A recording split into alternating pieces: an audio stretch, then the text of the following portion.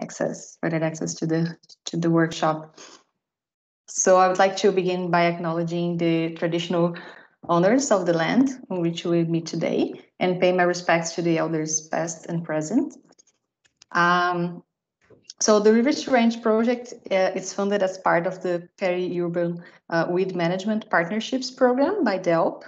And we're now in our 5th year of the project, but most of the project partners also work together in previous projects as well. And most people are collaborating for around 9 years. So it's a really long project here. So the project aims to support weed control works by providing funding to project partners and also by sharing knowledge and planning together to achieve better outcomes across the landscape in weed management. And I've only started to work on the project a few months ago. And one of the ongoing works that you guys were doing was around developing this management plan for emerging weeds in the areas.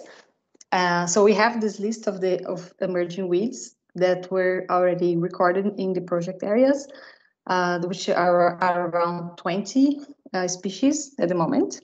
And my idea with this workshop was to bring this forward to help us decide how do we want to approach them in the future, also to raise questions and concerns that the group might have regarding them and regarding their management.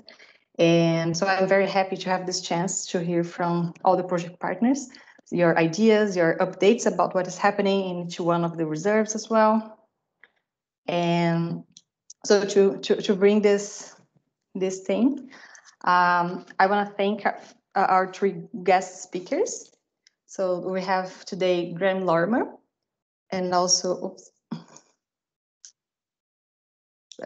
Graham Lorimer and Sally Lamborn, and also Brad Matthews from DELP, who kindly accepted to give the talks today. So as our first speaker, we'll have Graham, who will talk about identification and ecology of emerging weeds. So Graham, he works as a consultant and giving trainings in the areas of botany and ecology, and he has an extensive experience with vegetation in our area. And I'm sure most of you are already familiar with him. So I want to pass the word to him now. And we'll have plenty of time for questions after the talk. But if you want to also, type the questions in the chat as well, just so you can, so you won't forget the questions or something like that. So also feel free to type in the questions, and we'll have time for this after the talk. So,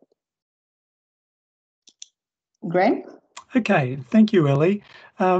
Everyone, when Ellie asked me if I could run a session on identification and ecology of emerging weeds, I thought, oh, that's a great thing to be doing in springtime in person out in the bush. And of course, it's not in the bush and it's not in person and it's not in springtime. So that limits what I can do in those respects. I will do some, but many of you know me already, and you won't be surprised to learn that I thought an important aspect of what I could pass on to you today is information about how to approach weed problems and then put the particular weed species on the list into context. So what I'm going to start with is talking about some underlying principles of how to deal with weeds so that we can then talk about how each individual species might be approached, partly for identification, but also for you to get a better understanding of how it might behave and how you might respond to that. And an important part of that, I think, is maintaining a high degree of objectivity, which I often find is lacking in the area of prioritisation and dealing with weeds. And that very word weed, it sort of grates with me a little bit. It's a very useful, practical term, but it's one of those words which, when I hear it, it raises alarm bells about exactly what somebody means when they use it. To misquote William Shakespeare, a name, what's in a name? a weed by any other name could smell quite different, because the term weed is not a category of a plant. It is a word like rival that explains not just the subject of the word, but also the object, that is, the attitude that the person has to the subject. So when we talk about a weed, we are implicitly making a value judgment about its worth to us and that we don't want it. So a species like blackberry is a weed. You can reasonably say that if you don't want it. However, it has some wonderful redeeming features from a botanical and biological point of view. When we call it a weed, it's a good utilitarian sort of term for it, but we need to keep in mind that it isn't the property of the plant. Blackberry, for example, has its own natural habitat and it performs very important environmental functions in that natural habitat. So when we use the term weed, we shouldn't jump to the conclusion that anything that somebody else calls a species a weed, it doesn't mean that it's going to be a weed in every context, or sometimes even in any context at all, in my experience. So I'm raising this not as just a pedantic matter, but because it can influence how you go about managing and prioritising weeds. And rather than be caught up with the term weed or weed of national significance or that sort of stuff, I think it's important to keep in mind the context of a particular population of a species and how that's behaving and what it's doing. And that should guide your prioritisation of that species or that population, not the species as a whole, but that particular population, and how you might go about dealing with it, or even deciding that it's not worth dealing with at all. And these things can be applied to emerging weeds as well. Let me just check my notes. That will do. Now I'm going to try sharing my screen now, and that would be with this button here. And if I go to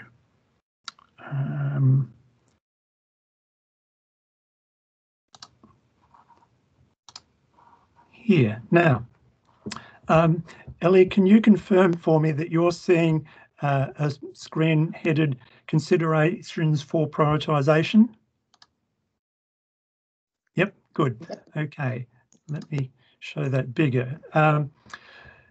I've spent a bit of time thinking about how to go about categorising weed problems, and it seems to me that if you are working out the priority for dealing with a particular problem of weeds in a particular situation, there are these 5 things I've identified that are important considerations.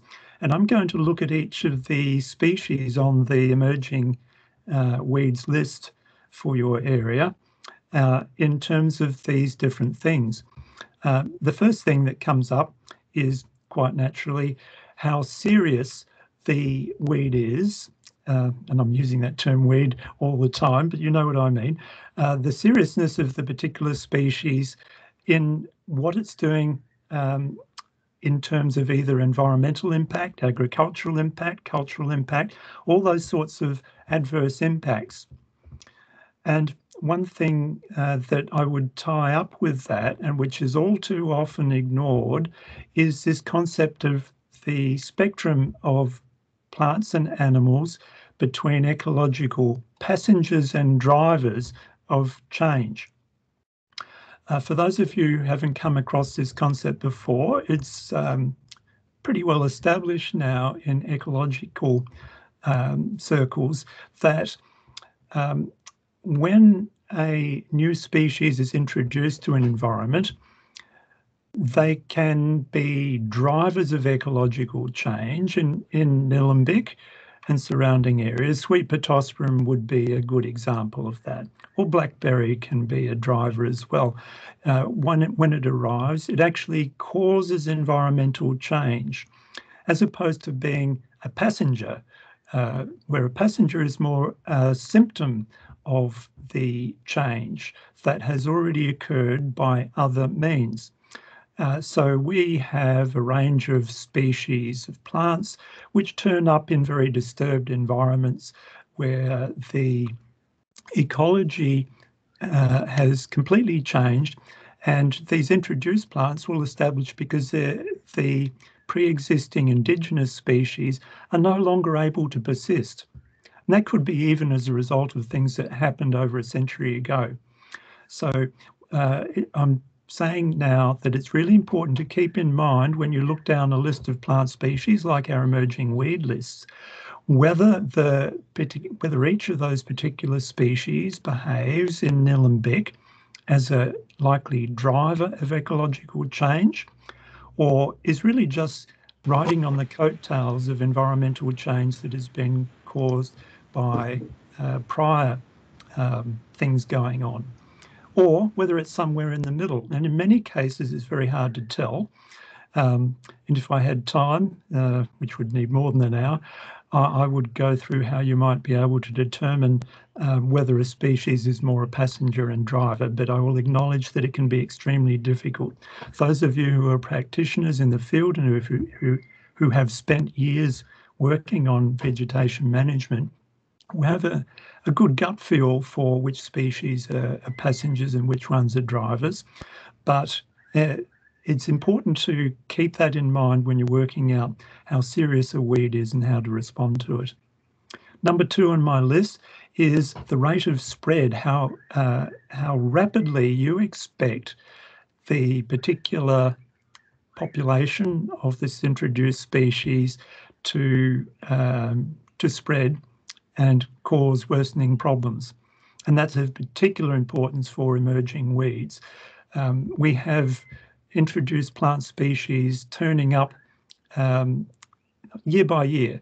I spend a bit of time with my colleague Val Stasic at the Royal Botanic Gardens monitoring what new species are turning up naturalised. Often they're just in gardens. Sometimes they'll get into the bush. Sometimes the ones that get into the bush don't do anything. Sometimes they have disastrous consequences.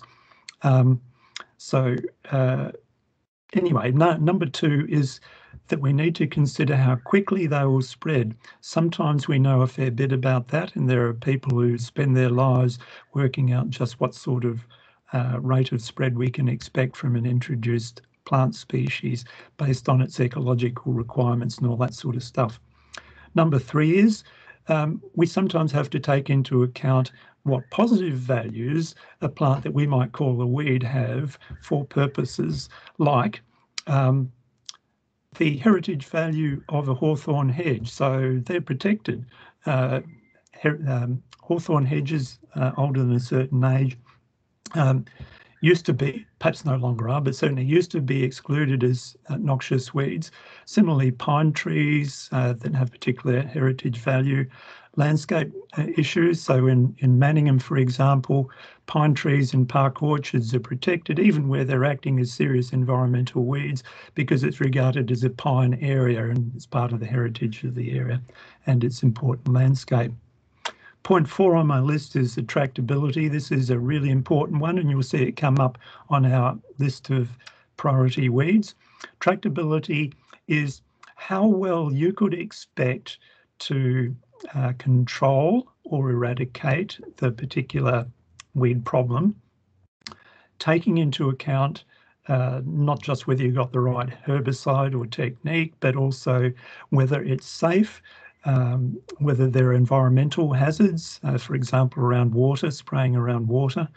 All those sorts of things go into tractability. And the last thing is legal obligations, and I'm sure all of you people are familiar with obligations under the Catchment and Land Protection Act in particular. So they are the important considerations that I've identified. Now, I'm not sure that I can see whether there are any questions that people want to ask at this point before I go on to talking about how you can apply these things using a triage matrix.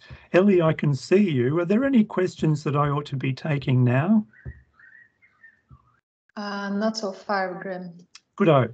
Then no, we do have. So okay. What's that? Just raise her hand. Yeah, I don't know if it's a question or just a comment, but I've often struggled. Legal obligations often don't seem to come into play with new and emerging weeds because they're not listed yet. That's always a tricky one. Yes, that's true. It doesn't stop you dealing with them, other than that sometimes they won't be on label if you want to use a herbicide, which may be the best technique to control them. So it's not something that will limit what you do, but sometimes having a species listed forces you to deal with species which aren't really deserving of that level of priority. For example, in Parks Victoria and Nillumbik Council, you've got really limited resources. You really do have to prioritise things well. That's why I've come up with this stuff about the things you need to consider and the triage matrix that I'm about to show you. And sometimes the legal obligations force you to spend a lot of money controlling blackberry or something like that, when the blackberry problems that exist might be of very low importance in many of these other criteria. I hope that deals with it. Is that all right? Yes, thank you. Good. I'll move on because there's so much to deal with. Okay, I mentioned this idea of a triage matrix. Now, and you'll see on the bottom of the screen a reference to a paper from, and I can't read the date because I've got something blocking it off. Yeah, anyway, it doesn't have the date. Oh yeah, 2010. I've adapted it a little bit, and I did this specifically for environmental weeds, but it can apply to agriculture or other circles as well. And to start off with, I suggest you have a look on the left-hand side of the screen where it says level of threat to biodiversity. It could be to agriculture or whatever. And that needs to take into account both the magnitude of the impact at the moment and also the likelihood of it spreading and the seriousness that that rate of spread might cause.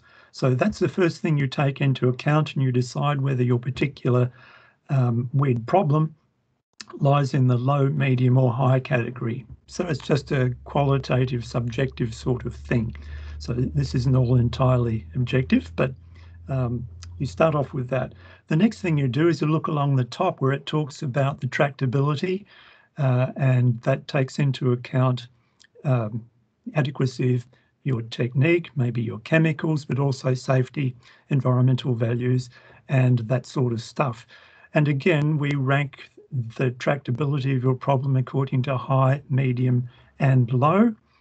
And you can see in the 9 cells in the middle there, the white ones, that it will lead you to different points. For example, if a particular introduced plant is rated as high on its level of threat and rate of spread, and rate of spread is one that's really important for emerging weeds, because it may not be a serious threat where it happens to be at the moment, as in the case of Hyperrhenia hirta, coolertie grass, when it turned up at Kangaroo Ground. You wouldn't have said it was high on the seriousness in that particular context, but the potential for rate of spread was high, so we would have put it in this category. Tractability, it was a small infestation and safe to control beside the road. So it had high tractability, so it came out with this rating A. Weed management is critical, immediate, targeted and long-term. Similarly, if you went to the opposite ends of the spectrum, then you end up in the bottom right of the table with no immediate action. So that is how the triage matrix works in that context. But the department also produced back in 2012 this thing called a post-fire weeds triage manual. Parks Victoria and Department of Sustainability and Environment. I don't have time to go through it all. It's designed for post-Black Saturday.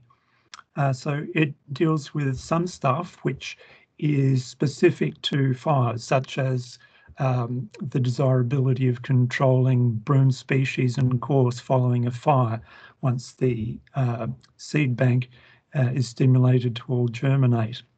But the majority of this manual is actually quite relevant in all respects. I don't have time to go through it in much detail. I'll leave you to look it up. If you can just remember Post-Fire Weeds Triage Manual, and I'll provide a link to it to Ellie if she's circulating other stuff, and I'll offer you another document presently as well. Anyway, if I just scan through it quickly, it's more objective than the triage manual that I've just shown you. It goes through steps that are analogous, and it uses the same 5 criteria, if not all 5 of them. I can't remember whether it includes legal obligations, but at any rate, when I read through it, I thought, and I discovered this after I'd produced that other triage manual, I thought, crikey, they've come up with the same criteria and go about it in the same sort of way as I've been doing, which was encouraging.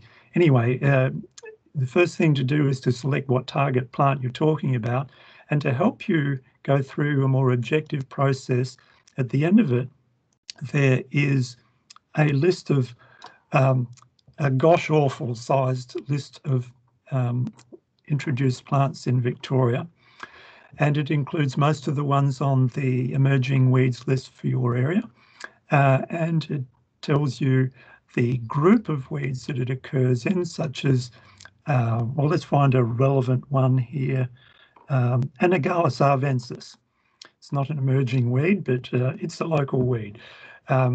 Pimpernel, it's in the weed group small, control impracticable, and there's effectively a footnote. It tells you at the top of the table what a 1 means in that column, and that is then used in the triage process in the earlier part, and it comes out telling you basically what sort of priority to put into the control of that particular weed. And in that case, for Anagallis arvensis, now called Lysomachia arvensis, you wouldn't do anything about it. So there is another objective way of going about dealing with weeds. Now, with that basis, I think we can now have a look at the individual species on the list. He says, trying to find the list. The list is somewhere. Crikey, I've forgotten where it's gone. I thought I had everything lined up in a row. Let me just do this better. Give me a moment. I'm sorry about this.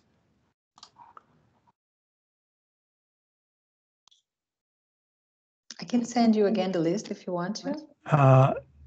I just don't know where it's gone. I can, okay.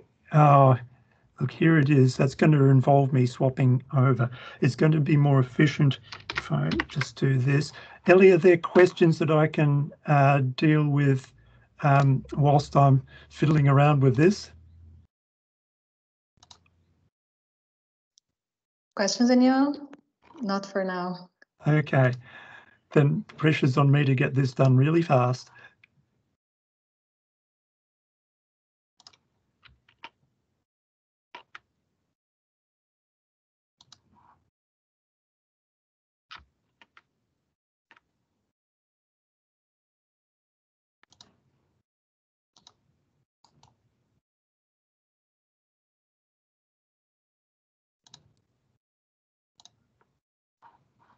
Right. Now, Ellie, can you confirm for me, please, that you're seeing your list slightly modified form and with some stuff in it? Yep, I'm seeing. Good.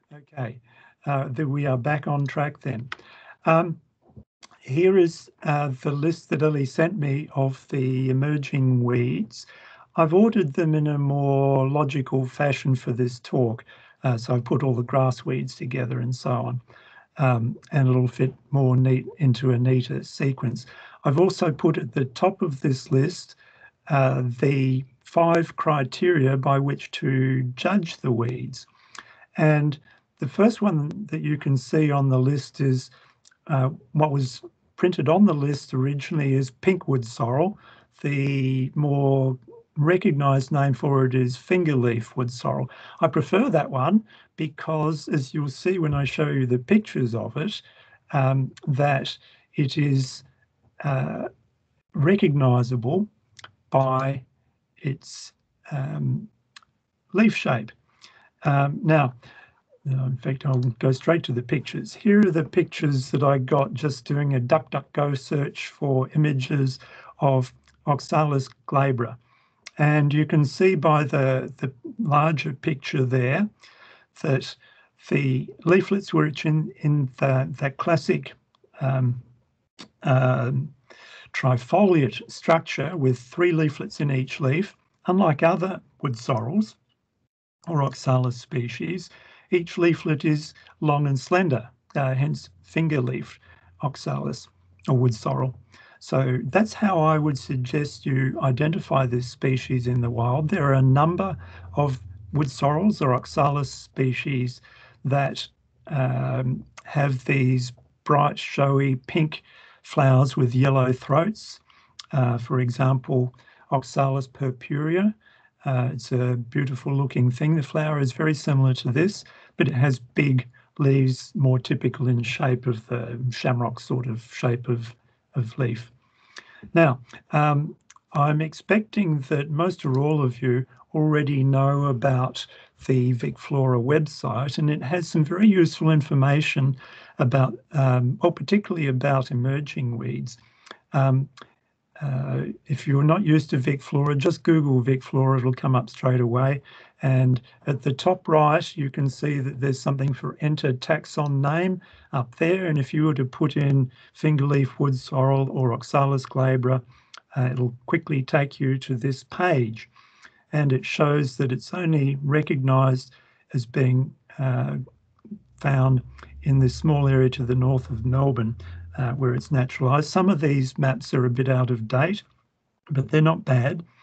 One of the most important things that lead me to draw your attention to the VicFlora treatments of all these species, I might try enlarging it a bit so that you can read it better. After a boffin's description of what the species is like, it tells you where it grows to. In this case, it's native to the Cape Province in South Africa. Then here's the important stuff. Locally common in weedy mown/nature strips and in degraded grassland on basalt clays at Craigieburn. Also noted from degraded Eucalyptus cameldulensis woodland at Somerton. Now, for a species that's still isolated in its distribution, we're not getting a lot of ecological information, but we are learning from this that it is found principally on basalt and on the Victorian volcanic plains. And that says a lot about where it might turn up in Nillumbik or in the Parks Victoria estate in and around Nillumbik. You're going to expect it more likely to occur on the basalt, although given that it's only just in recent times turned up in the wild at all, that might be a poor indication. Anyway, I thought I would draw that to your attention. For identification, I think the thing is see it in flower and you'll see bright showy flowers. That might be what attracts you to it. The pink flowers with the yellow throat are narrowed down to one of a group of Oxalis, but it's the only one that has those finger-shaped trifoliate, well, finger-shaped leaflets in the trifoliate leaves. Now, how do we rate that in terms of the 5 criteria? I thought I'd use this one as an example of how you'd go about using these criteria. Firstly, the seriousness of the adverse impacts, taking into account the passenger-driver spectrum. We really can't tell at the moment, other than that it doesn't seem to have really spread very much yet. So the seriousness is a bit of an unknown quantity, but it's probably not huge. Secondly, the expected rapidity of the problem worsening. Well, we've got a few years under our belt since it first turned up, and unless somebody can disabuse me, I think it still hasn't spread very much. So it's not spreading very rapidly, but it might do, and we've got to take that into account. The third point is, what positive values does the species have? For example, heritage. It doesn't have those sorts of values. Of course, it was brought in because it's a showy plant for gardens. So it has positive values in a garden. In agriculture, in the natural environment, I can't think of any positive values it would have. Tractability. It's a geophyte, so it's amenable to the same sorts of treatments, I think, as the other Oxalis species are, so we can deal with that without too much difficulty, I think. Whilst it's still small infestations, it's extremely tractable, I would say, unless it happens to be intermingled with the last population of a rare orchid or something like that. So tractability, I would expect, if you were to find any of this species, would be high. And I think there are no legal obligations, and that's where we have a look down on the table here. I take it back. It might not be a legal obligation, but we do have this indication that it's on the CMA's new and emerging weed list. Now, let me just check how we're going for time. Yep, I always know I've got to hurry up. Now, are there any questions before I move on, Ellie? Good. Okay, I will press on then. And that brings us to the other Oxalis species, Oxalis micrantha. How do you identify it? Well, you will need a microscope. You will need to spend quite some time sifting through specimens at the National Herbarium of Victoria, and you'll need to be a very proficient botanist. Now, this photograph was taken by Val Stasek. This is on the Vicflora website. And I didn't show you with the previous Oxalis, but I'll just press the escape button. And on Vicflora, as well as having the sort of page and information that I showed you before, which you can see here, Vicflora is, for most species, the best collection of photos. Now, there are a range of these yellow flowering, creeping or dense ground cover species, and there are some of them which Val and I have not yet identified. Val's been working on them. I've put in some specimens of some unidentifiable species. They're not a recognised species or a species known to occur in Australia. So there are quite a few species. This particular one, Oxalis micrantha, is now recognised and given a name. The other species aren't given a name, so they won't appear on your list, but they're of equal threat or lack of threat to this one. Because it's so hard to identify and is only recently identified, we don't know how many other populations of these little yellow perennial Oxalis species there are around the place. And this might be a moderately common species for all we know. So it's sort of an emerging weed in the sense that we really, our realisation of it is just emerging, quite apart from whether it's really emerging in the environment. So I don't think I can say much more about that one. I'll keep moving on. If you've got questions about it, I'll take that later. I do want to spend a bit of time on Disobracteata, the South African orchid, or sometimes called the African weed orchid. I saw this thing in abundance in Western Australia, what would it be, 8 or 10 years ago, before it was recognised to have come into Victoria. And I could see the trajectory of the thing and that it was inevitable that it would get across to the Pacific coast because there's nothing you can do about it. It produces copious weeds, seeds, and it's, well, let me just go through the photographs that are on the Vicflora website. It has a tuber, as most orchids do. It's pretty readily identifiable in this state with the brown and yellow flowers. For those of you who know the broom rapes, it looks a lot like that, particularly in its dead state. I don't think there's a photograph here of it dead, but it's not wanting to re-show the photographs. At any rate, Disibractiata we should have a look at in regard to these 5 criteria, because I might differ to how it appears on the list here.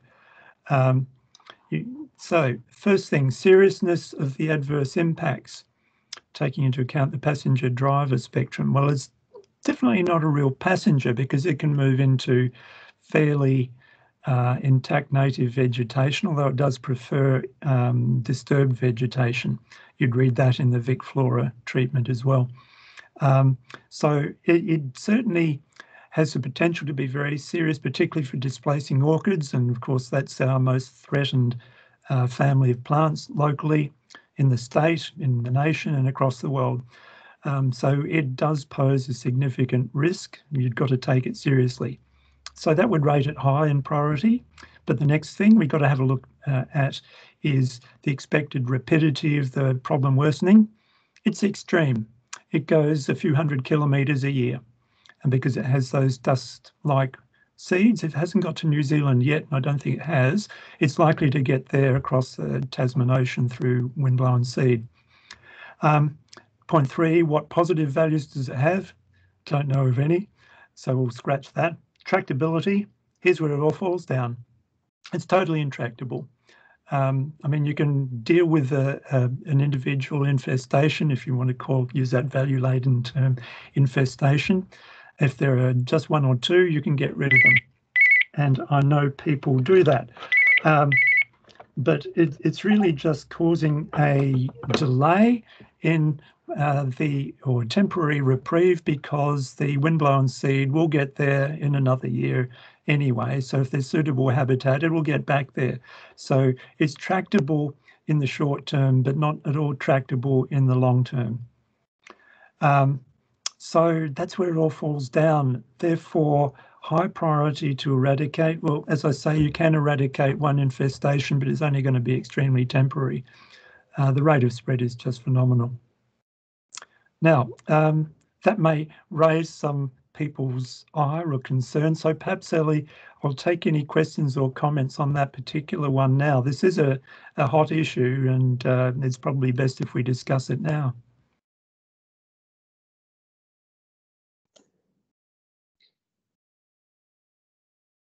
Hi, Graham. Hello, Steph. So the last financial year, so we thought we would put a fair bit of oomph towards DESA in Nillumbik last spring. We spent a decent amount of money on searching about 15 private properties, sent letters, people said, we suspect it's on your property, we'd like to search to get a better picture of where it is. And that's alongside controlling existing known infestations and work on roadsides. So given that it is a high priority, but then I'm getting a sense that you also think we're kind of doomed. What is your professional recommendation for how we proceed? This is a classic case of prioritisation, isn't it? There may be circumstances in which you really do want to control it in or near a high significant site, particularly if it's a site for the sort of plants that might compete with Disibractiata, those being orchids, and of course Nillumbik's known for its orchids. Then you might want to do something about it. If it's distant from any such situation, I'm not surprised that you use terms like, as you did, about the amount of money that you can spend on searching for it and controlling it. I'm thinking it might be best to concentrate your efforts where you might have some hope of minimising the population and doing follow-up, because whilst you wouldn't have necessarily much follow-up from the plants that were there in the past. There'll always be seeds blowing in. As I say, the thing spreads hundreds of kilometres each year. So you've got to expect that it's going to come back. So it's just a matter of tailoring your response to your budget and what you expect the species might do. And if it's on a private property, far from a conservation site, and if it's going to cost a lot of money, then you're probably better off putting that money into dealing with the species in situations where it really does pose a higher threat. Okay, so your suggestion is we should be shifting to more an asset-based protection now, then? I think so, Steph. I'd appreciate other people's views, Parks Victoria in particular, because it must be a really high priority for things like, or places like Warrandyte State Park with all of its orchids. What do other people think? Kiralee? Yeah, it's something that we're grappling with at the moment. We had the unfortunate circumstance of finding 100 of them, and they had flowered and seeded before we found them. And so we're now at the point where we're thinking, well, it's not near one of our orchid plots. It's in an area of ex-pasture. The only assets up there are the large river red gum. So do we bother even to go back and check the site this year? It's really tough. What do we prioritise? It's always like that in Parks Victoria, isn't it? All right. Shall I move on then? I was just going to ask one question, Graham. It's Kathy. Hello, Kathy. Hello. We only have very limited quantities in, well, I'm only aware of 2 locations at the moment. But one of those is in Dominy Reserve on the edge of the 100 acres, which obviously is one of our highest priority conservation areas and one of our largest reserves in Manningham. So we were presuming we would put a big effort into that this year. It was only discovered last year. Would you agree that that's worth doing? I think it is, on the basis that it sounds like it's of a scale that can be dealt with without large amounts of money or effort. You don't need to do the monitoring because you already know it's there. So it's a matter of whether the benefit you get from removing it justifies the time, effort and money in doing so. And if it's just a manageable sized occurrence, then yes, I think it's sensible to do that.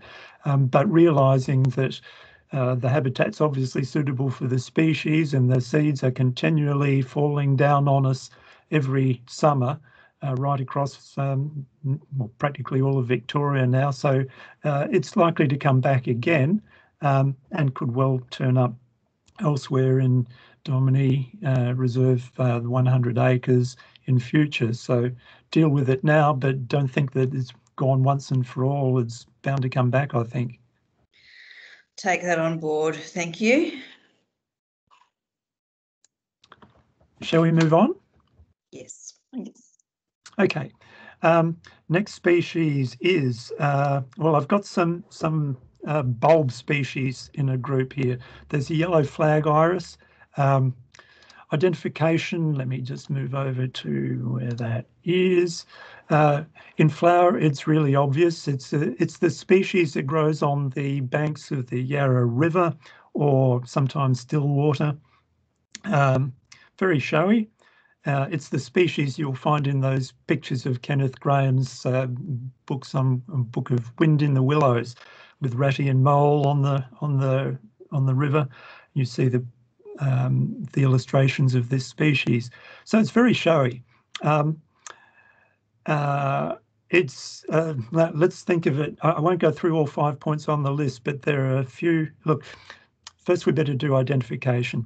When it's not flowering, it looks like an iris and it lives at the edge of the water. There won't be too many other things that you can confuse it with. But if you really want to go out looking for it as a preemptive sort of strike, then you'd go out during flowering season, which I think is around October. Kathy, help me. What month would you expect to see the Iris eudochorus in full flower?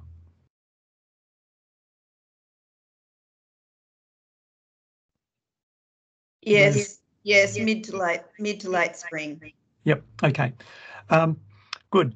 Now let's think about it in terms of some of those things that would determine how you would deal with it. Rate of spread. Well, when it's in a stream like the Yarra River, of course, the seeds are always washing downstream. So yes, the rate of spread could be great, except that it's already done that. It's already got all the way downstream. In another situation, like on the Plenty River or Watson's Creek. Anyway, a particular stream, if you find a new infestation, then you need to consider the rate of spread. Tractability, well, I know that, well, Kathy, for one, has been in a canoe, as I recall, getting rid of this thing. So tractability is an issue. Kathy, you can speak to tractability much better than I can. Can you say something about dealing with this thing in the wild? Yeah, I think Melbourne Water and Parks Vic actually had great success through the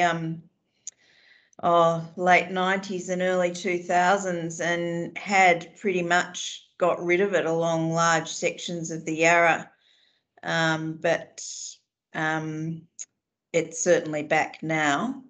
But I think that with enough persistence, you can control it quite well. Good. Thank you, Kathy. Now, on the VicFlora website, it tells you where it's native to. It says a vigorous weed species which occasionally escapes from gardens and colonises ditches and banks of watercourses. That's just an example of the sort of information that VicFlora can provide you with. The next species on the list is a pair of them, the 2 and 1 leaf Cape tulips. Being in the iris family, they're darn hard to identify, particularly to the species level, when they're not in flower. So I think all I can coach you on in regard to identification is wait till they flower. And the Morea flaccida has a flower that looks like you see in the pictures here. The leaves are pretty uninspiring, not much identifiable about them, and there's only a couple of them. One actually, there's only one for that. The other species, Morea miniata, the other species on the emerging weeds list is called 2-leaf Cape tulip, and you can see from this photograph, which we can enlarge a little bit, that it's got one leaf there and another leaf there.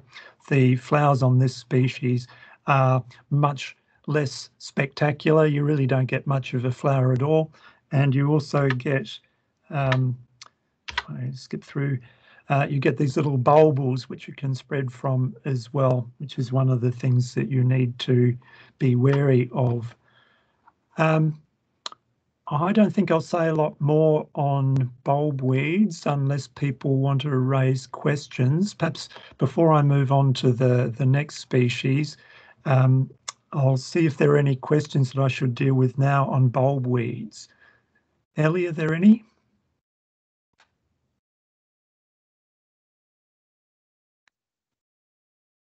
No. Okay, I'll move on. Move on. Good. Okay, we'll move on. Thistles. I think there are, from memory, 3 thistles on the list.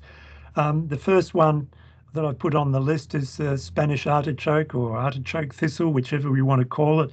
I think most of you will be familiar with this. You can't head across the basalt plain without seeing paddocks that are covered with this. It has that greyish, very spiny, large rosette of leaves, and then puts up the extremely large, showy purple flowers which produce the edible artichokes.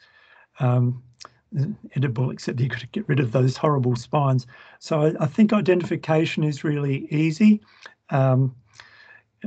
Again, I'd like to mention that weed is not a property of a species. It is a term we use to describe a plant that's doing something that we don't want in a place we don't want it.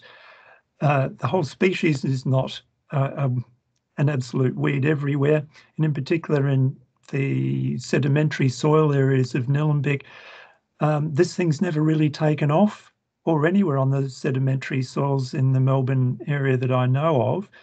Perhaps I can be corrected in that, but as soon as you get to the basalt, you see tons of this, and it doesn't really seem to compete very well off the basalt, which is not to say that it couldn't be a serious problem elsewhere. And I'm now remembering that there is some basalt up at Kangaroo Ground, isn't there?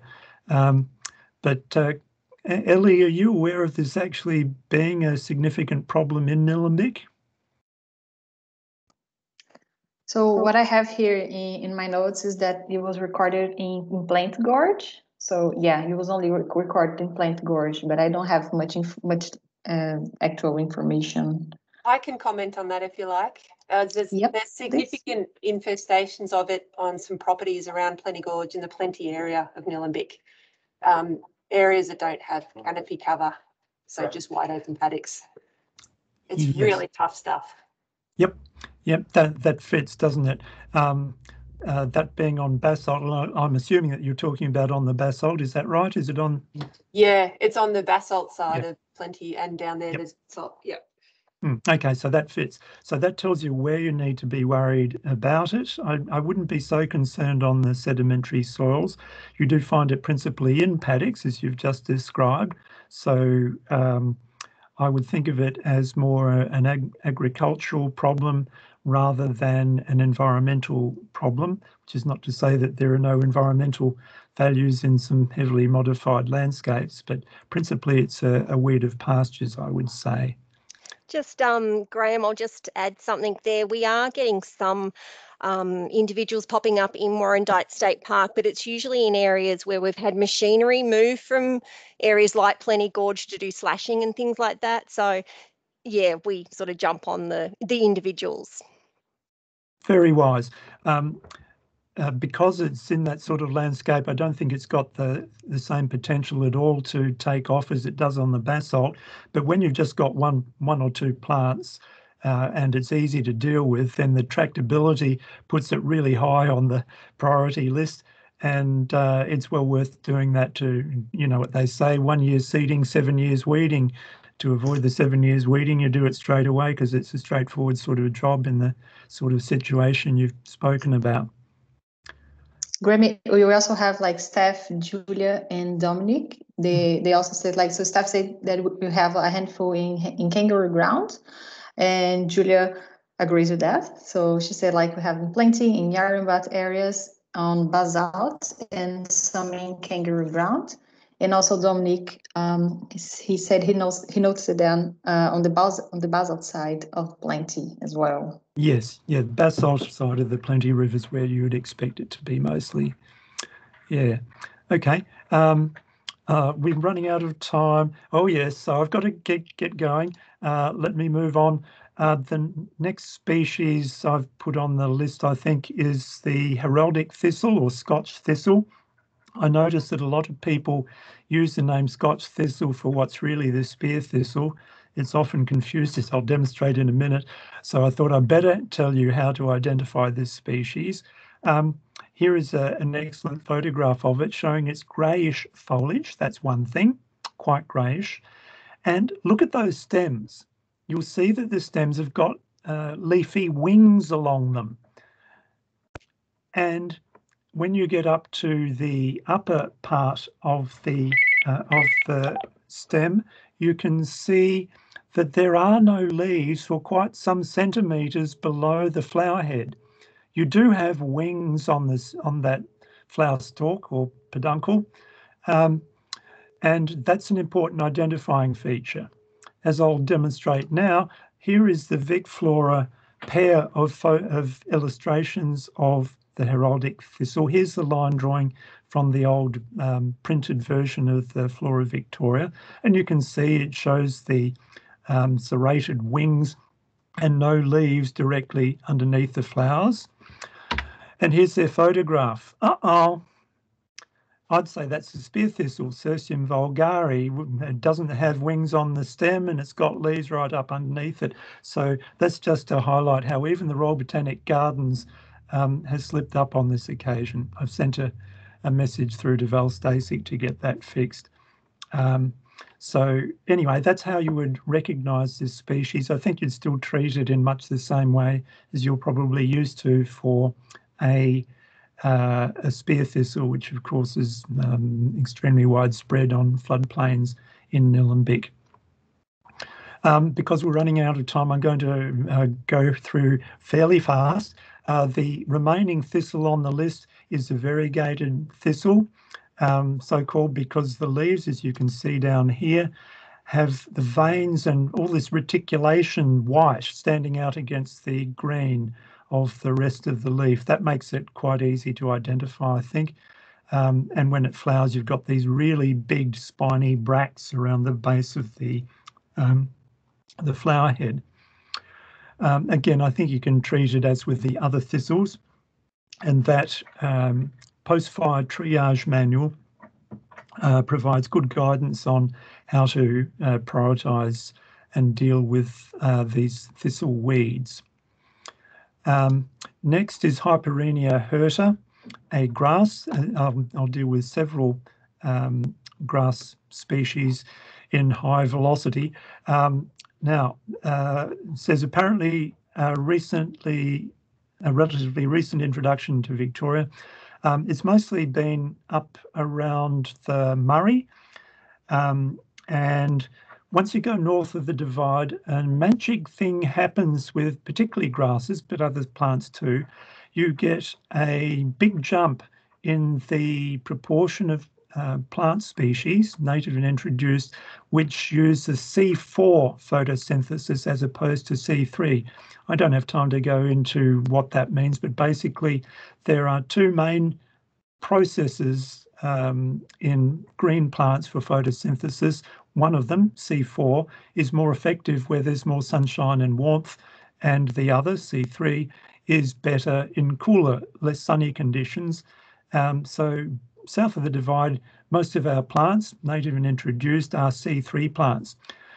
Coolitei grass, which here has the erroneous name of Tambuki grass, that's another thing that I must get on to Val Stasic about to have fixed. Tambuki grass is extremely similar to Coolitei grass. I note on your emerging weeds list you've got the correct name, but it's a C4 grass, more common north of the Divide, but we've got climate change and there are a number of weed species which are C4 and are becoming much more abundant south of the Divide, including in Nillumbik. I can think of a few. I'm surprised that Eragrostis mexicana isn't on your emerging weed list because it's been absolutely exploding over the past few years, and I think directly attributable to climate change. So Hyperrhenia hirta is one that you can expect to be more favoured as climate change really takes hold. I'll just click on the illustrations to give you a quick idea of what it's like. It has these really cute flower heads. It's coming. Oh, come on. There we go. I don't have time to give you a lecture on how to identify grasses, but have a look at these cute downward pointing V's in full flower. It's got the anthers or pollen bearing parts on each of these arms of the top of the stem. Initially, when the seed head or flower head emerges from the uppermost leaf, as all grass seed heads do, you have this V-shaped arrangement as they first emerge, and then they point downwards when they're flowering. And ultimately they point upwards. This is actually a mature one. So they go through those three phases. So the only other comparable thing in Nillumbik would be Paspalum disticum or water couch, which you'll find growing in water or at the edge of water. It has sort of Y-shaped tops to the stems, and that's how I would recognise this. I suspect that there's probably only ever been the one outbreak or occurrence in Nillumbik, being at Kangaroo Ground on the edge of the road. I remember being asked about it and told about it, and I remember a concerted effort was put into eradicating it. Kathy, you'd know about that. Has there been any other occurrence in Nillumbik? Ellie? Sorry, not to my knowledge. Anyone know of any others? Okay, then in the interest of saving time, I'll say that whilst it is quite possible for this thing to turn up again and you would certainly want to pounce on it straight away, I think conditions are still not quite ripe for it yet, but under climate change, it won't be too long perhaps before it presents a much greater problem. Eragrostis curvula, I don't think of it as being a really big problem in Nillumbik. It's been around for decades and seeds would have been moving through Nillumbik all the time, and it hasn't really established hugely, but it certainly does turn up from time to time, and when there's a small infestation that can be economically removed, it should be. It looks like this. This photograph I thought was useful in showing the curly tips of the rather long leaves. It's a large tussock. It looks a lot like Poa lab or Poa lobulodieri at first blush. And as I scroll through, we won't worry about that. There is the seed head. It has a characteristic leaden grey-green colour to the seed head. Again, looks a bit like a Poa. Except with Poa, each of these branches would come, well, each of them, the branches come in whorls, so that at each point of attachment on the central stem, you would find 3, 4, 5 individual branches coming from it. And on this species, you only get the one. So that would be one thing. But the other really important aspect is that when it's got the spikelets on it, the grain-bearing parts, they have this characteristic leaden colour. Again, the spikelets look a lot like a Poa, but they have that grey-green colour. I've got to move on. Next are the needle grasses on the list. I'm going to send to Ellie these notes that I prepared in 2017. I think it might have been for Whittlesea Council, can't remember. But it tells you how to identify the various needle grasses. Many of you will be familiar with Chilean needlegrass. It's certainly by far the most prominent and worrying, but there are these other species. You don't have lobed needlegrass on your emerging weed list, which could be because it hasn't got to Nillumbik yet. The main infestation in Victoria is immediately west of Nillumbik, so I'd regard it as something to keep your eye out for. James Booth at City of Whittlesea is the full bottle on that. So if you wanted to investigate that further, I'd speak to James Booth. It is distinguished from the other species by the so-called corona. If we look at it, the seed of one of these needle grasses, it's got the shaft of the spear, if you like, and then it's got the spear head. And there's this thing that's called a corona, which is, Ellie, you might know this in Latin languages, a corona is a crown, so it looks a bit like a crown in all the species except the lobed needlegrass, where it doesn't really have a corona. The corona has evolved into this big flap of tan-coloured tissue. And look, really, when they're not in flower, the needlegrasses are really hard to identify. And I'm out of time, so I'm going to skip over the rest of the needle grasses and let's see. Serrated tussock is another Nacella. Again, this is like the artichoke thistle or Spanish artichoke in that it is, in our part of Victoria, principally a species of the basalt soils. It does spread around Nillumbik and other areas on the sedimentary soils. Usually I don't see it really take off. It's actually a very beautiful thing in full flower. This photograph gives you a small impression of the pinkishness that it gets, but at its height, it can look quite impressive with pinky purple coloration. This one, when it's not in flower, you would detect it by the overall impression of the thing and by the feel of the leaves, which are extremely serrated.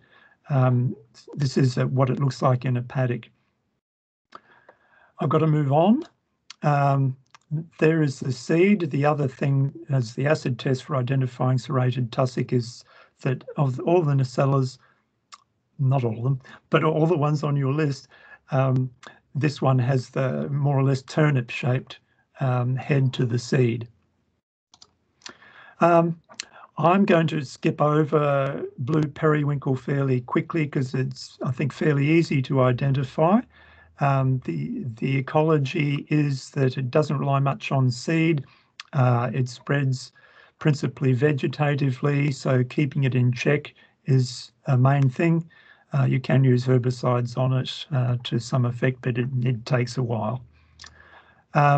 Pampas lily of the valley, I was a bit surprised to see that on the list. I don't think of it as being something that gets really out of control in Nillumbik.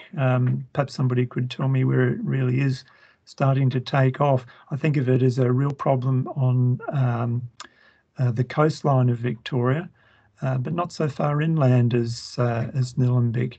Because I'm out of time, I'll leave you to ask questions in the question phase, but identification would be principally by these cute little bell-shaped white flowers.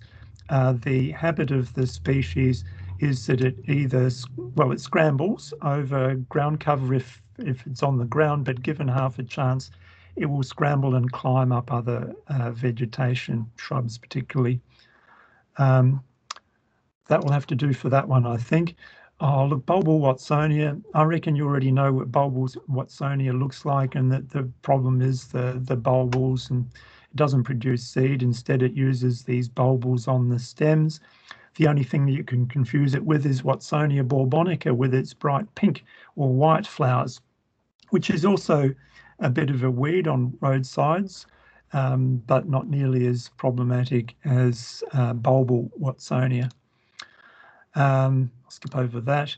And the last species on the list, in fact, it wasn't on the list, it was added on the bottom, is this Melaleuca hypericifolia, or red-flowered paperbark, I think is the common name that's being used. I've seen this go out of control on the Mornington Peninsula at Balnarring. It does have some potential to do that, particularly in coastal areas. I don't doubt that or I'm not questioning whether it's become naturalised in Nillumbik, but I think it's probably not a really high priority one, but then I haven't seen much of it, and maybe somebody can correct that impression. And let me see. Yeah, so on the Vicflora side, it just says native, spreading from planted individuals into surrounding, often disturbed and weedy vegetation, which is telling you that our more natural areas are probably not going to be affected. I've only ever seen it take off in quite modified environments. So if you know of it being more of a problem in more intact native vegetation or elsewhere, let us know. And Graham, that will do. A really quick comment on that one. I just put in a comment that Hypericum, that Melaleuca, is quite abundant in a few spots along the river opposite Pound Bend, so on the Nillumbik side. Okay, thank you for that. Kathy, do you regard it as being in a weedy area, or is it more threatening? No, more threatening, I think. It doesn't get huge, and there's not huge numbers of it, but it's been there for a long time and it's spread. All right, I rate you highly as somebody who can interpret the behaviour of plants, not just say, oh yeah, there's that weed. Have you been able to formulate an idea of what it's relying on there and what potential it might have to take off? It seems to like the river's edge and water, so I don't think it's going to spread far from the river, and I don't think it's going to take over the entire riverbank either, but it's definitely, more than a couple of plants. Well, that's very useful. I think everybody else would agree to know that it's something we need to keep our eye open for along the stream. That's very useful, practical information. Thanks, Kathy. Well, Ellie, I've gone over time, but I dealt with a few questions along the way. Does that absolve me? Of course, it's not a problem. So yeah, but we still have time for questions if anyone wants to say something now. Anyone? I'll perhaps stop sharing my screen so that we can see each other better. Yep.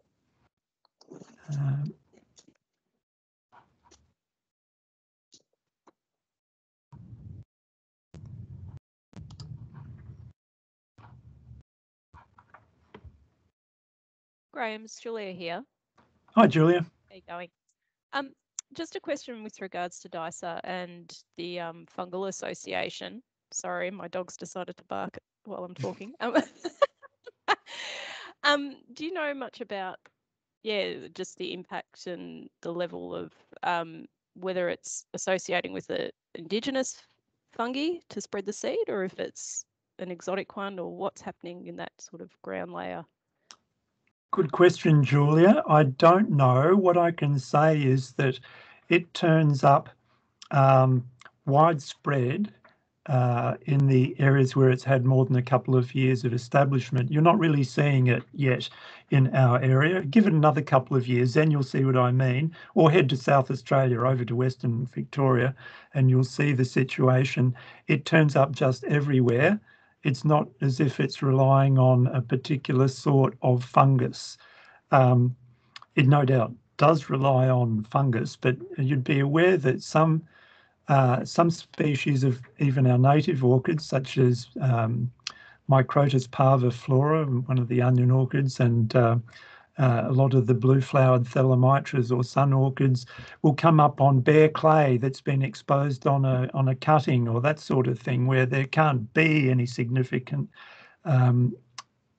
fungus to aid the plant. And I get the impression that the DISA is behaving that way because it just spreads so quickly. If it relied on having a particular range of fungus species, then I think its spread would be very much slower. So I'm not sure exactly what fungus it's relying on. If it's relying on the same fungus or fungi as, say, a native orchid like Caladinia rosella, for example, I wonder whether that's going to be a problem. Just thinking it through, the fungus has a symbiotic relationship with the orchid, and so if there was DISA there and the fungus is aiding the orchid, then the orchid is also aiding the if the fungus is getting into the South African orchid, then the fungus is getting some benefit and might then be able to provide more benefit to the Caladinia rosella. I don't know. It's an interesting question, but I think the DISA is probably pretty agnostic about its taste in fungi and might not even need much fungus. I'm really surprised that those Thelomytras can turn up on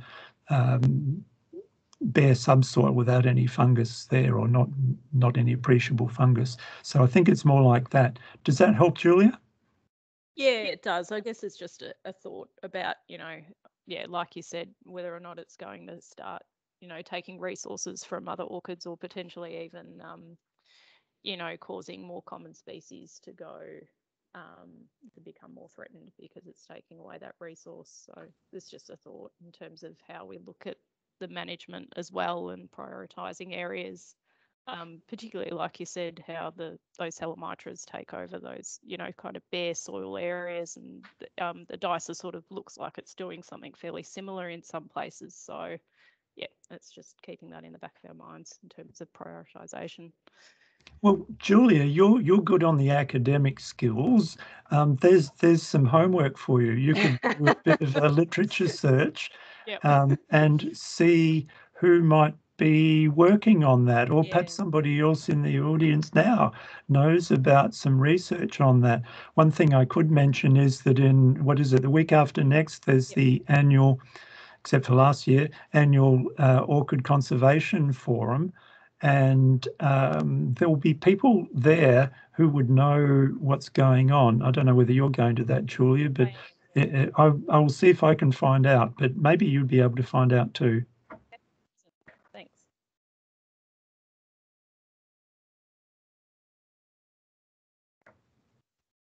Anyone else? No? So thanks, Graham. We're ahead of time.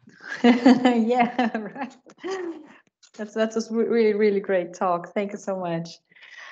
So our next talk now, for our next talk, I want to welcome Sally Lambert and Brad Matthews. They're from the Central Highlands Eden, which is an invasive species management project.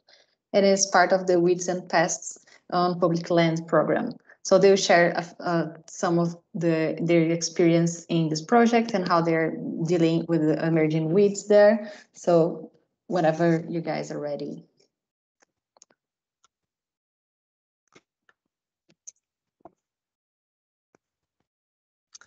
Thanks, Ali. And thanks to Graham, who's always very insightful. That's great.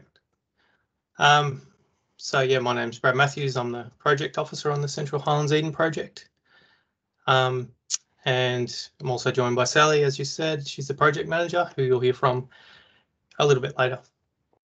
So we'll just give you a bit of an overview of our project and how we approach the management of early invader weeds in the context of a landscape scale program. We don't have too much species overlap in regards to weeds of the Nillumbik area, but I think the prioritisation procedures are probably readily transferable. I'll just share my screen.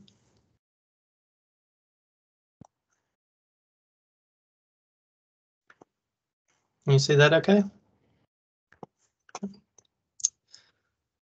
Okay, so operating since 2012, the Central Highlands Eden is the youngest of 3 Eden projects in Victoria, focused on the detection and removal of high-risk weeds that threaten biodiversity values. The Eden projects being Central Highlands, Otways and Glenelg. They all demonstrate a practical framework for implementing the Victorian Government's biosecurity approach to weed management as outlined in the guidelines and procedures for managing environmental impacts of weeds, which is a really useful reference for setting up any weed management program. But rather than just focusing on single species, Eden projects take into account the effects and interactions of multiple weed species and the complex systems they occupy across the entire landscape. So the project's located east of Melbourne in the Highland Southern Fall bioregion and covers around 400,000 hectares from the peri-urban fringe to West Gippsland. And this area was selected for its biodiversity values, in particular the large areas of relatively intact vegetation of varying ecological vegetation classes and the presence of threatened flora and fauna. The project builds on the efforts of the Thomson Aberfeldy demonstration site, or the TADS project, that occupied the northeast quarter of the project a few years prior to the Eden being established. Initially, the project utilised the first iteration of the DELP biodiversity decision support tool, NaturePrint, to identify the values in the landscape, which it wanted to protect, but also utilised local knowledge of land managers and some ground truthing. So this led to the development of biodiversity asset areas highlighted in orange here, where most of the weed control work is carried out.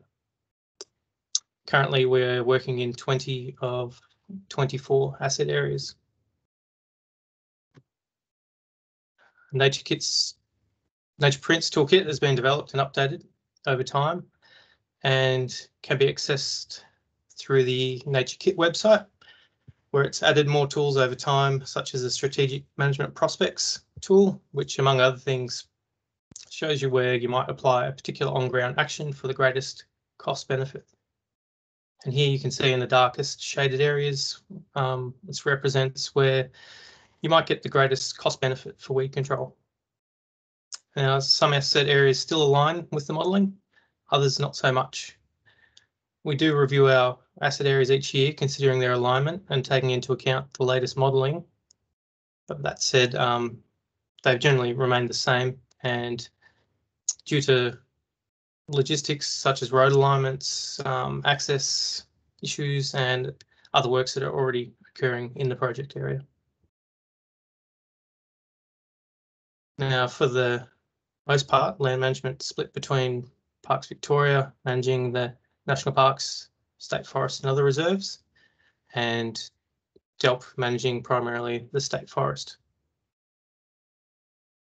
However, land management in the area is a bit more complex than that. And there's a wide range of land management agencies working in our space, including Melbourne Water, local government agencies, including Baw Baw and Yarra Ranges, Regional Roads Victoria, Alpine Resorts, SP AusNet, catchment management authorities, and some volunteer groups. So to ensure good project outcomes, we take a tenure-blind approach to weed management and have successfully engaged most of these agencies as part of our project working group. So there are a few elements which increase the effectiveness of our project delivery, which starts with a working group, a very supportive and collaborative, providing input into the adaptive management and the planning of the project, working with us to do our weed mapping, to coordinate contractors and treatment efforts. And they also undertake a large amount of complementary work in the project area. We also facilitate weed identification and management training tailored to the species and conditions of the project area. And we also provide weed stock vehicle hygiene training for agency staff and contractors who work within the project area to help them understand how vehicles and machinery can potentially be vectors for weed seeds and pathogens and ways to mitigate that risk. And we also have an experienced pool of contractors who have got the experience and the skills needed to deliver the environmentally sensitive works in the project area, and they have an understanding of the project's aims and procedures and are familiar with the landscape and all the challenges that go with it. So I'll hand over to Sally now. She can give you a bit more of an overview on how we approach early invaders. Thanks, Brad. I'll try and share my screen now.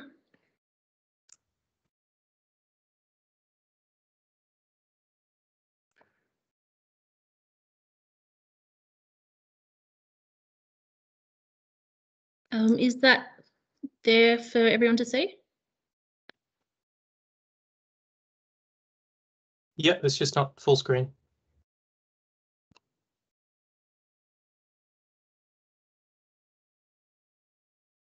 Yep, it's good. Okay, so Brad's given an overview of how Central Highlands Eden operates. So hopefully you can see how that overlaps or not with the Rivers to Ranges project. We work across the full sort of continuum of the invasion curve, and I'm sure everyone's seen this in sort of one or other of its iterations that have sort of been around for a long time now. The asset biodiversity asset areas that Brad mentioned before, that's sitting on the right-hand side, and we do work in those every year, but we are aware that if we can head further to the left, there's better bang for buck in terms of how we allocate our resources. So that weed stop or vehicle hygiene training that Brad mentioned is definitely sitting in that prevention column, but we do a lot of work in the eradication column as well. Brad mentioned there's not a whole lot of overlap between our species list, but we'll look at our species, not their biology so much, but more the decision-making processes we've gone through to focus in on what species we think we can eradicate. So even though it's kind of obvious, I've just included a couple of definitions here. So eradication is the elimination of every single individual, and that includes seeds or other propagules of a species from a defined area. And for us, that area is the Central Highlands Eden, sort of 400,000 hectares, in which recolonisation is unlikely to occur. And that, in contrast to extirpation, which is sort of the localised extinction in a chosen geographic area. And so for us, just a couple of examples. Kiwi fruit is not an eradication target of ours. It's definitely an early invader, and it's known only from a handful of individual plants. It's a dioecious species, so we know male and female plants that have to get in close enough proximity before pollination can occur. And we've never found any evidence of fruiting plants. So all that is favourable. It also has a long pre-reproductive period, so it takes several years before it matures. But we know there are at least 4 commercial or semi-commercial orchards sort of in the broader Gembrook area. So when we're talking about where recolonisation is unlikely to occur, for this species, we think that risk is too high. So even though it's an early invader, we see it as a containment target species. Blue stars is definitely another containment target species. There's 3 distinct populations, and you can see the one bottom right, I guess, is in Moondarra State Park. It actually occupies about 5 kilometres of the Moe Rawson Road and adjoining easement. It's an area that gets slashed each year, both in terms of roadside vegetation, but also under the power lines, the easement there. We know we can never eradicate the species across the whole project area, but the 2 other populations we have in Bunyip further west and just in the southern end of Baw Baw National Park to the north. You can see this slide shows our weed data just from the last 12 months. So Bunyip is largely restricted now. Overall, plants have been found scattered along about 1 kilometre of Bunyip River Road. It's still connected with the easement power lines coming across from Latrobe Valley, but in this instance, it's very much scattered plants within about 5 or 10 metres of the formed road. It's a road within the state park, so not the 100-kilometre-hour main Moe Rawson Road that goes up through Moondarra, and a lot less traffic. Also, we're better able to work in with SB AusNet, who are aware of the infestation there and are happy to exclude it from slashing works for a few seasons to minimise the spread. And the other population near Baw Baw National Park, even smaller again, wasn't mapped in the last 12 months. It's associated with a quarry and a section of about 300 metres of South Face Road. And again, it's working with contractors who do that roading, grading sort of work each year.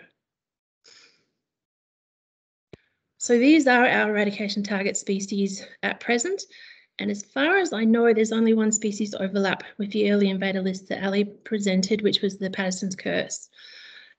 I've listed them here in order of extent mapped. So ginger lily, it's literally sort of 2 or 4 square metres, whereas Chinese wormwood is definitely more significant than that.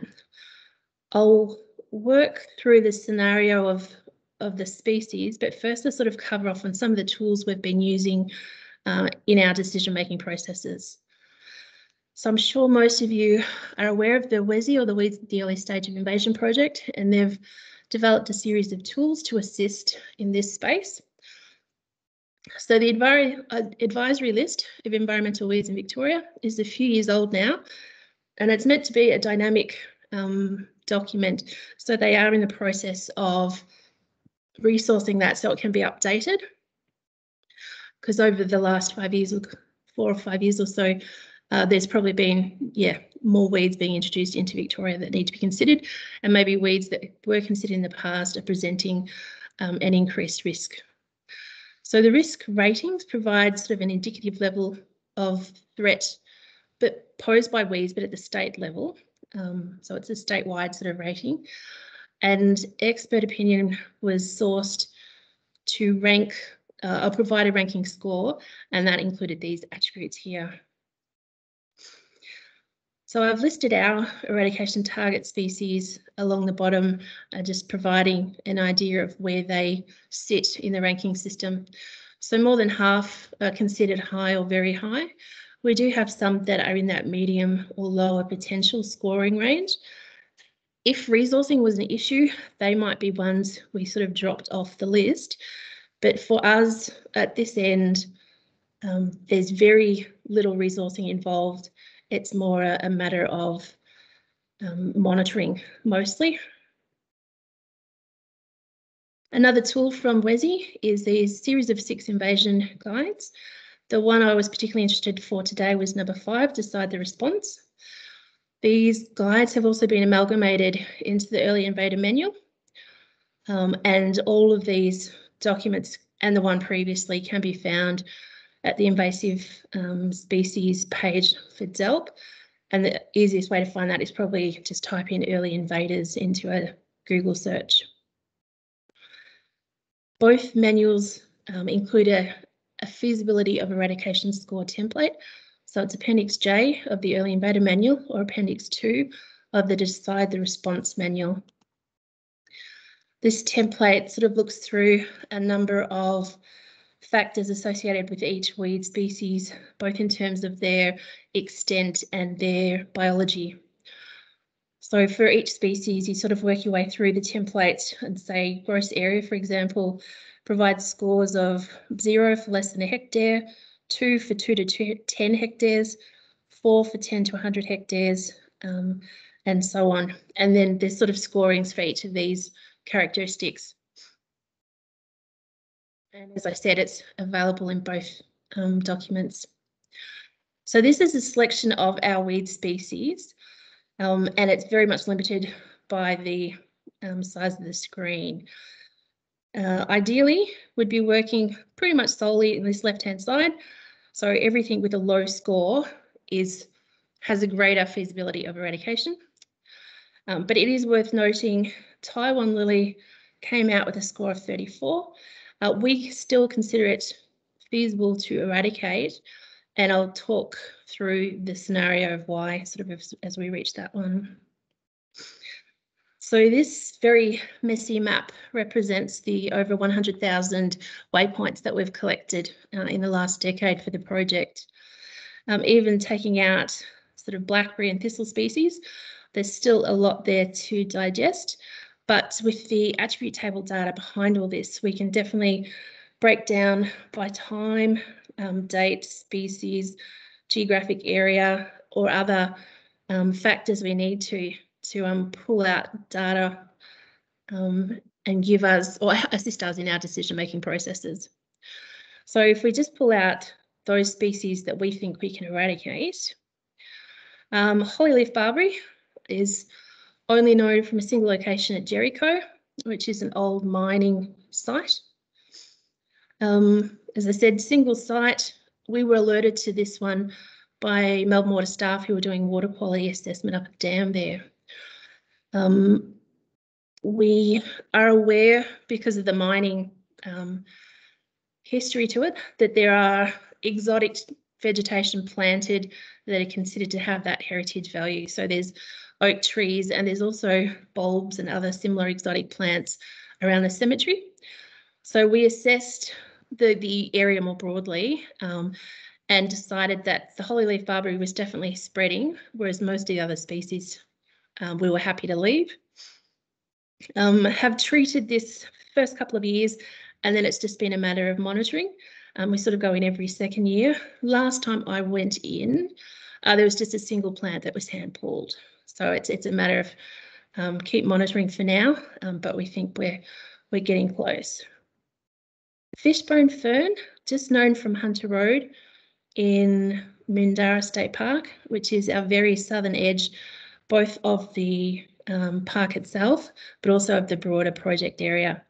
And again, we've got lots of messy data, but we can just pull out the location for the fishbone fern, but also other species of concern along this road. So fishbone fern was one of the ones that is definitely a low scoring one in the advisory list, but we've kept it as an eradication target because first few years treated and it hasn't been seen since, so it's definitely not using resources and it's just one of our monitor species. And we come to this road each year to tackle these weeds. So the fishbone fern, agapanthus, blue periwinkle, freesia and inkweed are no longer mapped along this section of road. Dolichos P and jasmine, there was one individual plant of each species found last season. Raldana, again, only known from one site. There was maybe 6 or 8 individual plants that were noted after a planned burn.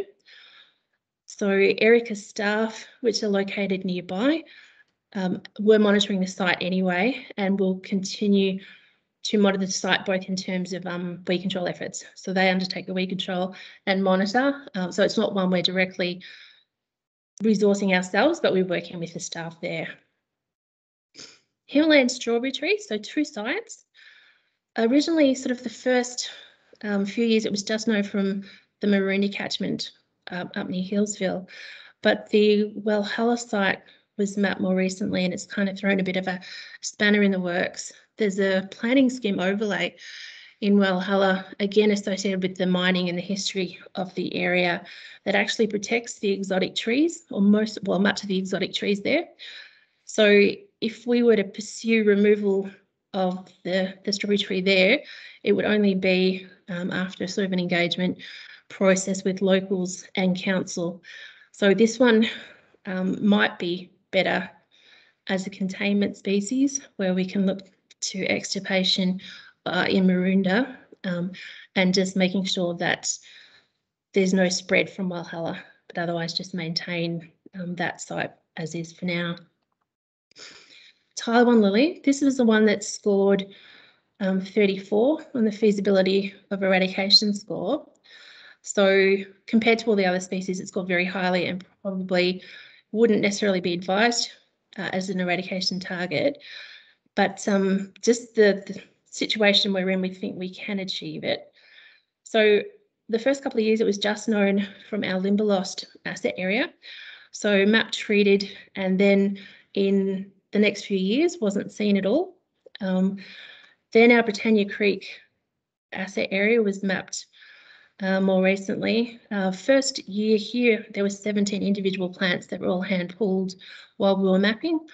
It has come back in subsequent years, but only a handful of plants. Our third site out at Tanjil-Bren, this was actually mapped and removed when it was juvenile and hadn't flowered. So when I was in last season, and it was a bit later in the year, and I actually saw it in flower, it was actually ended up being tiger lily. So a related species that looks similar as a juvenile plant, but that then removes for us one of the 3 populations. And Limberlost, as I said, haven't seen for years, so we're just down to that single population for this species now. Dolichos P, it's known from 2 sites. I mentioned it before when we were talking about Hunter Road in Moondarra. Our other site is along the Black Spur. So we've got a couple of sites here, and it's very difficult in terms of mapping and treating along Black Spur. We have been able to piggyback on Department of Transport or Vic Roads works where they were doing dangerous tree removal. So they had traffic management in place. So at the same time, we were able to coordinate with them mapping and weed treatment at the same time. So that was fantastic that year, but it's not something we've been able to do every year. And we're not necessarily as confident here that we're mapping every single plant and getting treatment of every single plant every year. So this last season, Brad went in and just treated the known Dolichos P sites. Blue Soralia, it's known just from Moondarra. There were 2 sites in there. Similar to the Blue Stars, one of those sites is along the Murray-Rawson Road that gets slashed annually. So we try and get in early enough to treat the weed before the slashing, but we're not always successful. But we found that the slashing, because they get in so early in the season, they tend to be slashing the plant before it has any chance of setting seed. And this one only disperses via seed. So we're not seeing any spread, but we're just not confident that we're killing every plant. And the second site, which is further off the road, after that first season of map and treat, we haven't seen it at that location since. Haddison's Curse, this is the one area of overlap we've got. For us, it's known just from a single site, so up at the Thompson Dam. So this is the Thompson Dam Wall sort of picnic area and viewing area. We've been mapping and treating up here for years, mainly because in the Board of Works days, they planted out bluebell creeper and rosemary grevillea, so non-Indigenous native species that were definitely spreading. And there was just a handful of other things like the inkweed, a bit of blackberry and other bits and pieces that were mapped too. When I went out 4 years ago now, there was a whole bunch of Paterson Curse just popping up. Before I'd even finished mapping it, Joel from Melbourne Water was following along behind me and treating it.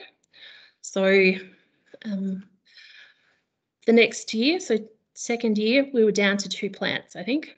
Then in 1920, no plants at all. Although I went out last year and found just 2 more waypoints, but you can see they're sort of in that yellow area rather than the green. So they're actually beyond the public access area, and I just hadn't noted them the year previous, but I got the key this time to get access. And so they're back on our list for, well, they've been treated, but back on our list to monitor and see what pops up next season. Banana passion fruit, known from 2 sites near Erica. One of them associated with a plantation that's in the process now of being logged. So we'll see what that disturbance nearby does and what impact that has. We were down to pretty much a single plant there. The other site's a little bit more complicated because it's on the road into Walhalla. So there's a steep drop off for those that know that road in. So it's a matter of making sure we can keep contractors safe doing works, but also trying to map and sort of look over the embankment to where other plants might be. Just adds a little bit more complexity to this species. Sticky Bartzia is probably getting a little bit more complex again. We've got an area in the centre here which actually associated with the pine plantation. And in terms of the management of weeds in the plantation, it's really anything that impacts on the growth of the pine trees rather than the environmental weeds we'd like prioritised. But if we focus in on this other section, the top of the Thompson Dam, this is what we call our Asset E site. And several years ago, we noted about 200 metres of scattered plants on the Whitelaw Weir track. We consider this low risk though, because it's a track that's really just designed to get access to Melbourne Water infrastructure. So it sits behind a lock gate year round. We treated the first year. Melbourne Water was also shared the data, and they've also been treating since. But this is an area we've had trouble getting into in recent years. The Thompson fire was here a few years ago. And then in the last 2 seasons, there's a bridge across the Thompson River that's had been rebuilt. And so we've struggled to get access. We sort of came in from the east and the north, but we've kind of missed this middle and haven't been able to access this track again. So the mapping I was able to last year revealed 3 very small populations, but the fact that we can't get in the middle is some concern as to whether there's additional plants in there, and we'll have to sort of look at how much of that spread may have been associated with the ongoing works there. So the last few species I wanted to look at are the ones that occur in higher sort of metre squared sort of range, and also some of them higher numbers of populations as well. So aluminium plant, even though it seems sort of we had 5 or 6 populations, most of those were along the Donabeweing Road.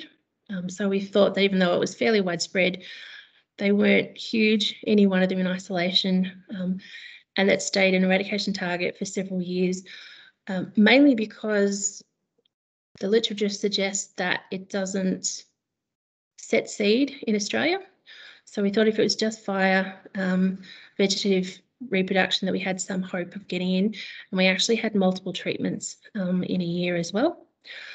But in recent years, we've had 2 new infestations to consider, so it's probably one that we'd have to revise the feasibility eradication score and other factors to really consider whether this one is retained as an eradication target or whether it's too widespread now and should be more a containment option only, with possible extirpation of those outlier populations. Polygala. It is only known from one site, but it is right on the banks of the Maroondah Reservoir, is obviously drinking water. So we've been hand pulling here. And again, this dates back to the Board of Works days where they actively planted it on the approach down to the reservoir. So in the absence of herbicide, we will hopefully get on top of this. It doesn't seem to have spread very far, but again, it's just adding a layer of complexity, I guess. And the final one that we wanted to consider was Chinese wormwood. So this is the Tangil Bren site, and for us, Tangil Bren, pretty much sitting in the middle of our project area, is it and Walhalla, I guess, are the 2 weediest spots that we have to deal with. Tangil Bren, Chinese wormwood isn't, well, it's got that one small side up, it's black spur, but it's otherwise it's contained here, but it is on several roads radiating out from Tangil Bren. But we are hopeful, I guess, because the last mapping data from this season just gone shows a much reduced infestation.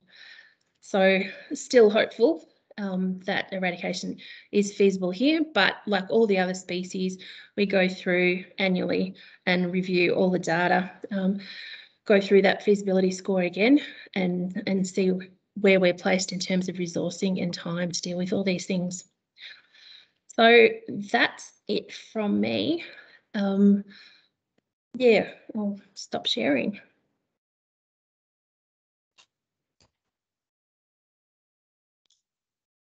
Thanks, Ellie.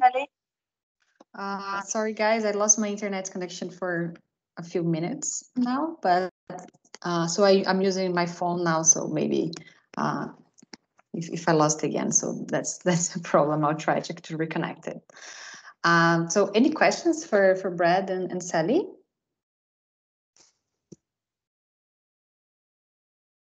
Nope. I have one. So guys, thanks so much for presenting, for talking about the project. It's incredible to see like how much work, how much you have work on this. So I think my question is more about like how do you keep tracking of those infections, because for each species is different. So you have like species with seed banks that last much longer than other species. So do you have like a specific plan to keep track of those infestations? Like for example, for this species, maybe I don't have to go every year to check on them. So maybe they don't have the potential to spread so fast. But for this other one, I might have to go like and look for them every year or something like that? Do you have like a plan for this? With another WESI tool, they did create an eradication template, an eradication plan template, and we adapt that as well for our containment species. I guess we've got all that data sitting there together in a big spreadsheet, but we also pull out those species of concern or those species where we think we can have the most success. And we sort of, so we've got sort of different strategies, and there's sort of an overarching implementation plan that we work to each season as well. Do you want to add anything, Brad? Just that, annually we go through each of those asset areas and map the road network within, which keeps on top of those weed species. But I guess one failing there can be timing, which at a certain time of year you won't see Taiwan lily, which could be one of the complications we've had there. And sometimes there's different access issues like fire or COVID, which throw up barriers to what we're trying to do. Thanks.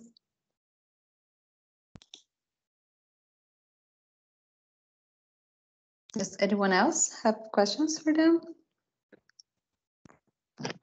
Or general questions at all?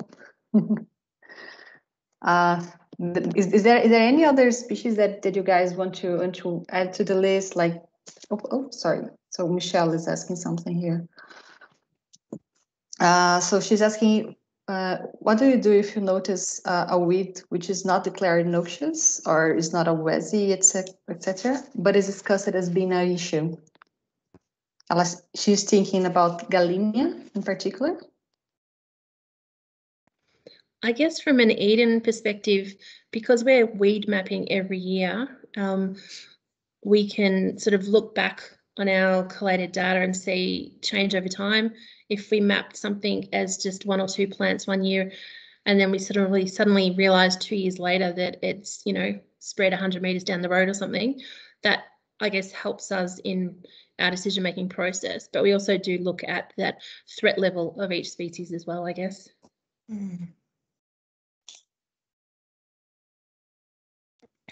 Cool.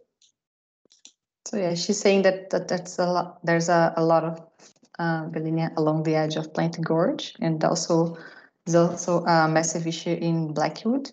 Is there someone from Plenty Gorge that wants to give a word about this?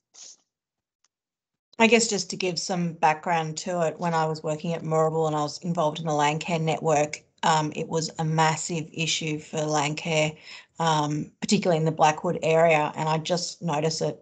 I don't know if it's spreading, but I think it was introduced as a stabilising ground cover along roadsides. But I know, the southern edge of Plenty Gorge, where it goes into the council land, it's everywhere. It clearly smothers everything. It's in degraded areas, so maybe it's just creating some ground cover, but I worry, or I wonder whether it can spread into more important parts of the gorge or just other areas in general. No one ever mentions it, so I'm just querying whether anyone knows about it or has any opinion on it locally. I'm quite familiar with blanket weed or Gallina pubescens. It is a huge problem on basalt in the Melbourne region generally.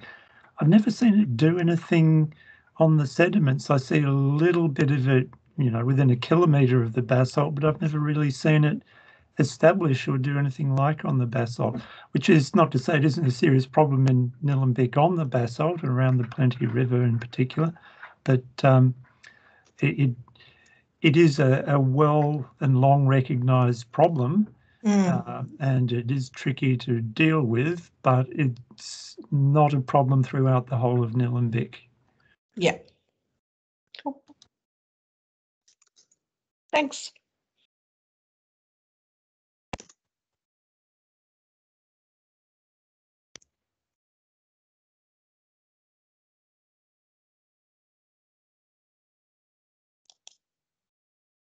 Any more questions for Sally or Brad or Graham?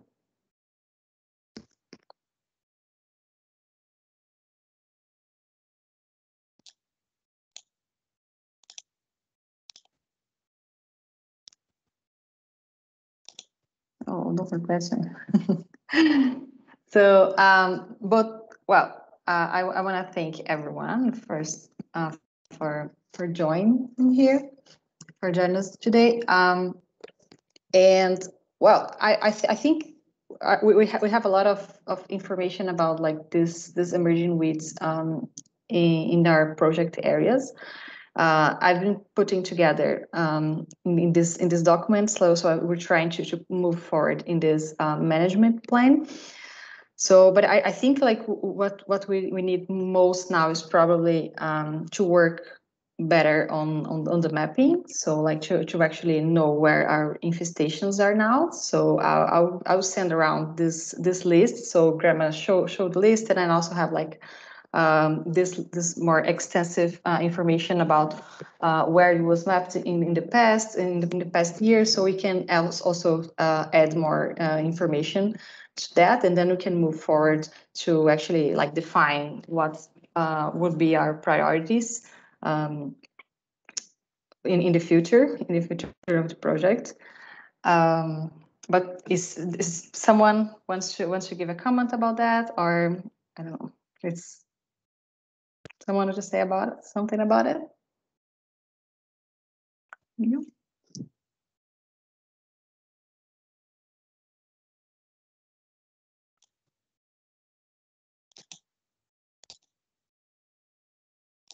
So guys, so I think we're gonna end a bit early, so if that's all right for everyone.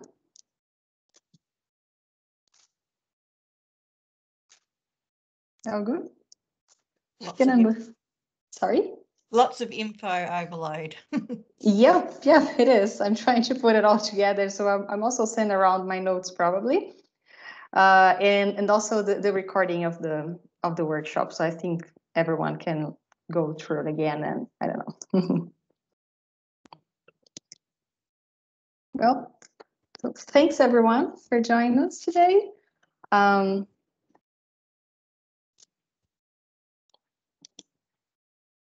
So yeah. Thanks for organizing, Ellie. Thanks, Ellie. You're more than welcome, guys.